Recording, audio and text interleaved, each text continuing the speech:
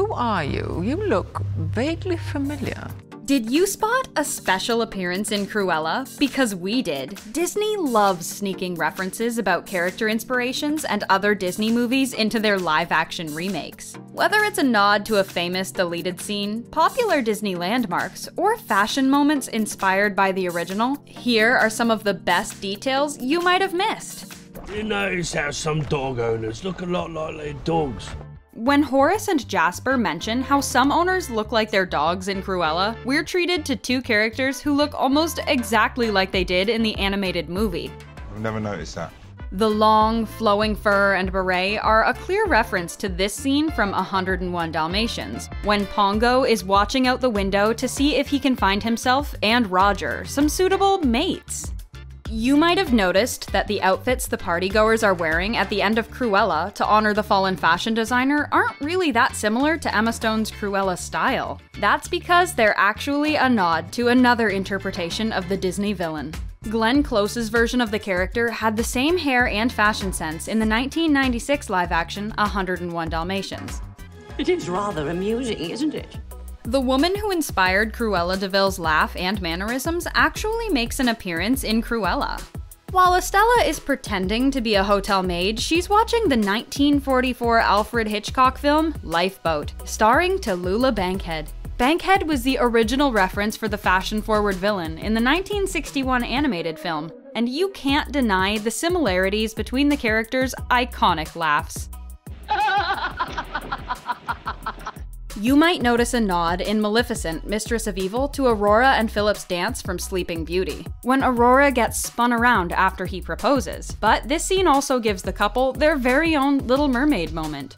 There is no magic nor curse that could ever tear me away from you, Aurora. Aurora gets engaged, surrounded by creatures from the moors, under a weeping willow type tree. This is pretty similar to Kiss the Girl from The Little Mermaid, where Ariel's friends come together to serenade her and Prince Eric. It also teases the Little Mermaid live-action movie.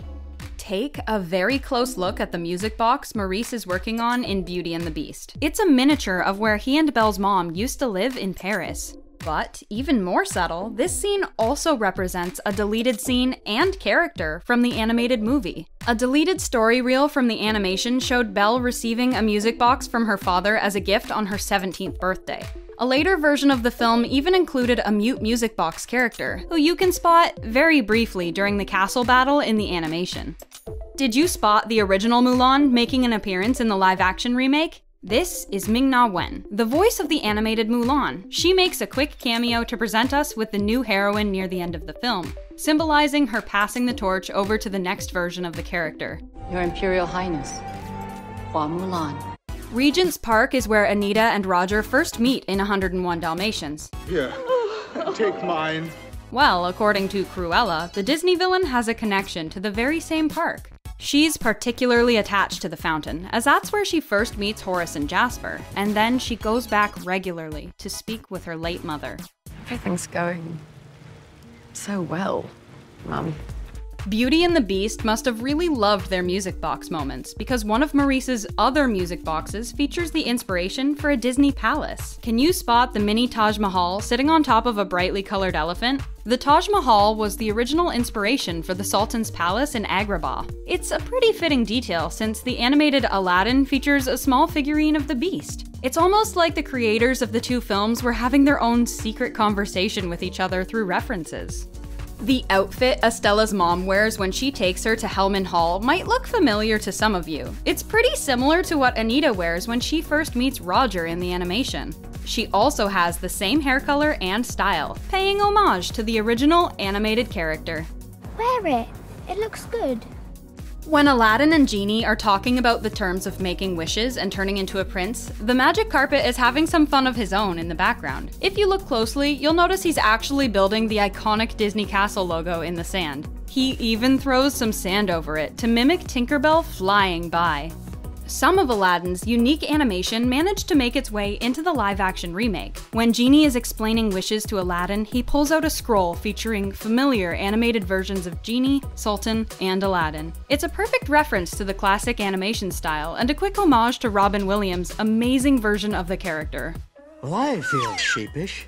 Maleficent doesn't turn into a dragon in the live-action films, but Disney made sure to at least reference the witch's unforgettable transformation.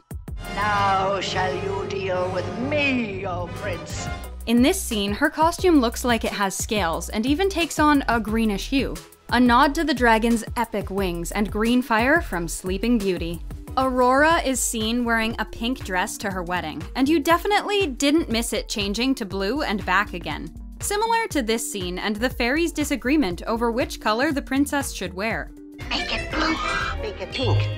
But there's a subtle thing about one of her other dresses that you might have missed. This pink dress that she wears to the dinner party features the iconic Sleeping Beauty collar, which was actually Elle Fanning's idea. Mulan's clothes in the live-action film are often shades of blue and red to pay homage to the animated character's style, but did you notice the Mushu-inspired outfit? In this scene, Mulan is a troublesome child wearing lots of red and gold. The colors represent the dragon's colors in the animation. Plus, the gold ribbons in her hair and the way it's styled kinda remind us of Mushu's whiskers. Pretty hot, huh? When Prince Ali is trying to figure out what kingdom he actually rules, Genie's got his back by conjuring a map of made-up places. If you look closely, you'll notice that the map includes famous Disney landmarks like Fantasyland, Adventureland, Tomorrowland, and either Cinderella or Sleeping Beauty's castle. Have you lost your country? No. Cinderella brought more than one princess's famous ball gown to life in the live-action remake. In the background of the ball, you'll see lots of brightly colored dresses inspired by various Disney princesses. There's a bright yellow dress for Belle, a green gown for Tiana, a purple dress for Rapunzel, and shades of blue that remind us of Jasmine.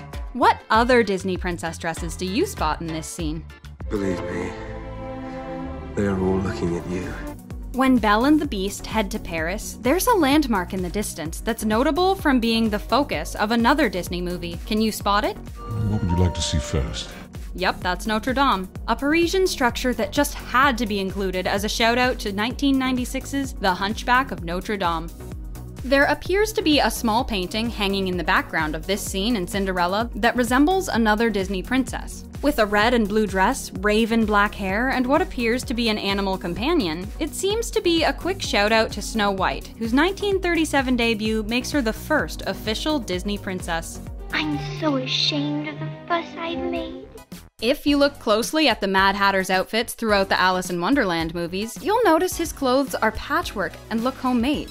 Costume designer Colleen Atwood took her inspiration for his look from a magpie. They're known to collect random things they find interesting and use them in their nests, suggesting this is the exact same way the Hatter creates his wacky wardrobe. Naughty.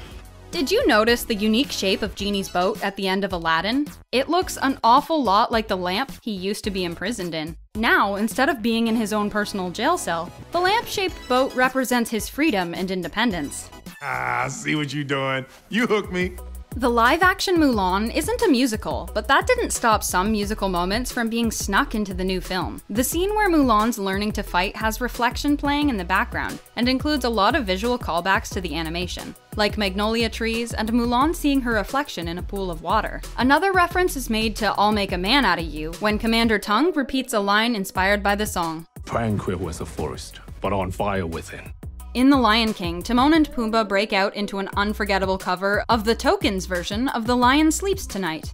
A few lines in, Pumbaa wanders off into the trees and Timon calls out, I can't hear you, buddy! Back me up! Well, in the live-action remake, he finally gets the backup he's been waiting for as other animals slowly join in and harmonize, turning his solo into a captivating ensemble. Clothe this enormous girl. The blue dress that Alice wears early on in Tim Burton's reimagining of Alice in Wonderland is one of the only fashion moments that echoes the animated film. It was modeled after Alice's dress from the animation, and once she changes into something different, it signifies that this film is going to be an entirely different take on the Alice in Wonderland that came before. To remake The Jungle Book, director Jon Favreau didn't just find a similar-looking storybook to start the tale. He actually got Disney to go into their archives and dig up the original leather-bound book from the 1967 animation. Disney loves starting their stories off with real storybooks, so Favreau wanted to continue this trend with the exact same beginning as the original. It definitely fooled us because we thought it was just a convincing recreation. Do you notice something different about Casey Jr. in the animated Dumbo versus the live-action remake? It's more than just the colors. The train also has a 41 on the front. This is meant to pay homage to the original movie, which came out in 1941. All aboard! Disney has been known to throw some hidden Mickey Mouse designs into the background of their movies. Can you see them in this scene from Aladdin? How about this scene from Cinderella? Let us know if you spotted them in the comments down below.